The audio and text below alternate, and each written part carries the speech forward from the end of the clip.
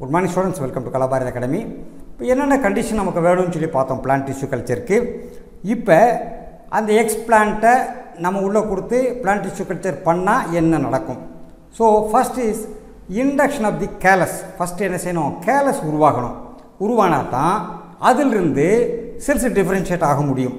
Okay, கேலஸ்னால் என்ன அப்படின்னு சொன்னால், உதாரணமாக உடம்புல ஸ்கின்னில் ஒரு அடிபட்டுருச்சு, ஒரு தழும்பு வந்துடுது. ஸோ ஹார்ட் திக் செல்ஸ் அதில் ஃபார்ம் ஆகுது, தட் இஸ் கால்ட் கேலஸ். அதே மாதிரி பிளான்ட் பாடியிலையும் கேலஸ் ஃபார்ம் ஆகும். ஓகே, இந்த கேலஸை எக்ஸ்பிளான்ட்லேருந்து உருவாக்குறது தான் இண்டக்ஷன் ஆஃப் தி கேலஸ்னு பேர்.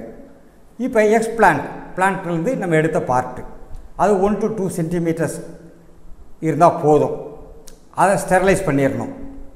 அது எங்கேருந்து எடுக்கிறோம்? லீஃபு, ஸ்டெம்மு, டியூபர்னால் கிழங்குலேருந்து அல்லது ரூட் வேர்லேருந்து எங்கே இருந்து வேணால் எடுக்கலாம். எடுத்து ஸ்டெரிலைஸ் பண்ணியாச்சு. அதை ஸ்டெரைல் கிளாஸ் டியூப்பில் கொண்டு போய் போடுறோம்.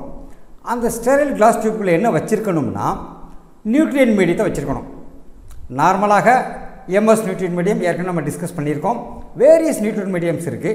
நார்மலாக எம்எஸ் நியூட்ரியன் மீடியம் யூஸ் பண்ணுவாங்க. ஓகே, நியூட்ரியன் மீடியத்துக்குள்ளே அது உள்ளே வச்சிடுறோம். இந்த மீடியமும் ஸ்டெரிலைஸ் பண்ணப்பட்டிருக்கணும். இந்த class டியூபும் sterilise பண்ணப்பட்டிருக்கணும். Okay, this medium இது மட்டும் வெறும் மீடியம் மட்டும் போதாது, அது கூட சப்ளிமெண்டட் வித் ஆக்சின்ஸ். ஆக்சின்கிறது என்னது? It is a growth hormone. There are various growth hormones in the plants. Okay, mainly 2 hormones R தேர். ரூட்டுக்கு ஒன்று, ஸ்டெம்முக்கு ஒன்று. நம்ம எதுக்கு வேணுமோ அதுக்கேற்றபடி நம்ம ப்ரிஃபர் பண்ணிக்கிற வேண்டியது. ஓகே, அது உள்ளே ஆட் பண்ணிடுறோம். This is also should be sterilised.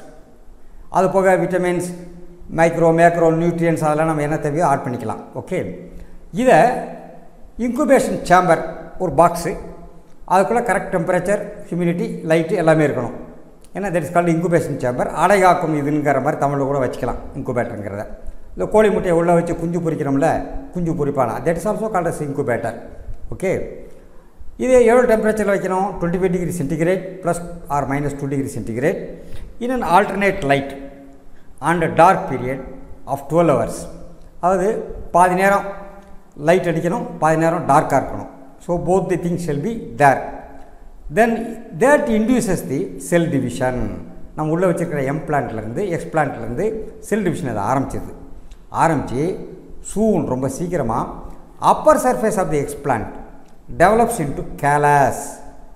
ஏன்னா இதுக்கு தான் இது பேர் தான் callus. This is come as a callus. Okay, இந்த கேலஸ்ங்கிறது ஆக்சுவலாக என்னன்னு சொன்னால், mass of unorganised undifferentiated growth of cells in vitro culture. In vitro na labukulla outside the body of the plant or animal. So that is called in vitro culture medium. Culture mediathila idu valarudhu. This is called callus. Idha induction of the callus. Idha first stage. The callus vandadhu pinadi further incubation continue aagittirukku.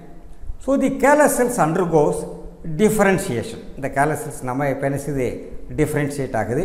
So they become produces சோமாட்டிக் எம்பிரியோஸ். சோமானா பாடி செல். பாடி செல்லிருந்து எம்பிரியோஸாக இது differentiate ஆகுது. Okay, அந்த எம்பிரியோஸ்க்கு பேர் எம்பிரியாய்ட்ஸ். அது பேர் எம்பிரியாய்ட்ஸ். Okay, தி எம்பிரியாய்ட்ஸ் அதை நம்ம என்ன செய்யலாம்? பிரித்து நிறைய டிப்புகளை மாற்றலாம். இது ஒரு எம்பிரியாய்ட் டெவலப் ஆகிருக்குன்னா இதிலிருந்து பிரித்து கொஞ்சத்தை எடுத்து இதில் ஒரு பீஸ் வச்சு நிறைய நம்ம உற்பத்தி பண்ணி இது எல்லாத்தையும் இன்குபேட் பண்ணி பலபடிக்கு டெவலப் பண்ணலாம். Okay, so they are subculture.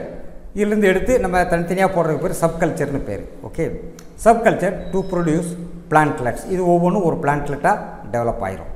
So single cell small piece 1 to 2 centimetre செல்ஸ்லேருந்து ஏராளமான பிளான்ட்ஸை நம்மளால் பிளான்ட் டிஷ்யூ கல்ச்சர் மூலமாக உற்பத்தி பண்ண முடியும்.